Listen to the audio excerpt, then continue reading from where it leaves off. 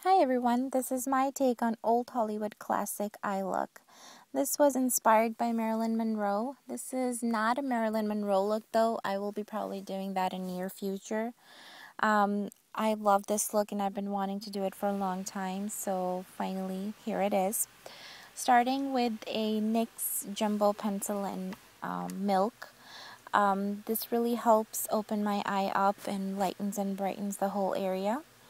And I am now using a pale yellow gold color on my lid area, not going above the lid area though, just keeping the color right underneath my crease.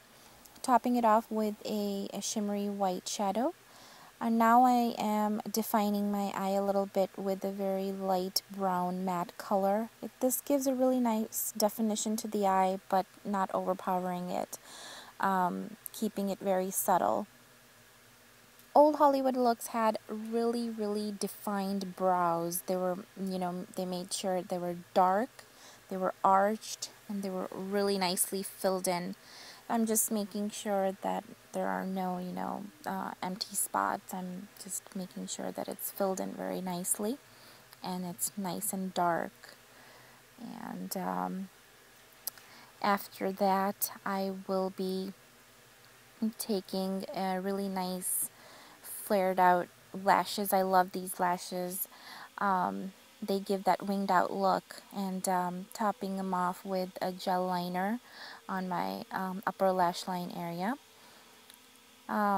Just winging my liner, and this gives a little bit of that, cat eye look, old Hollywood look. If you make any mistakes, you can, correct it with the Q-tip. And obviously you would apply mascara to make it more dramatic. I'm taking the same brown shadow and going underneath my lower lash line. This helps give the illusion of having more fuller lower lash line. And concealer is very important. The under eye area needs to be very illuminated and very clean.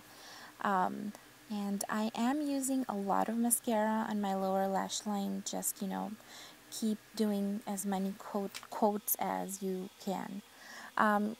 Now, I used the NYX Jumbo Pencil in my waterline, but you can use a white gel liner as well.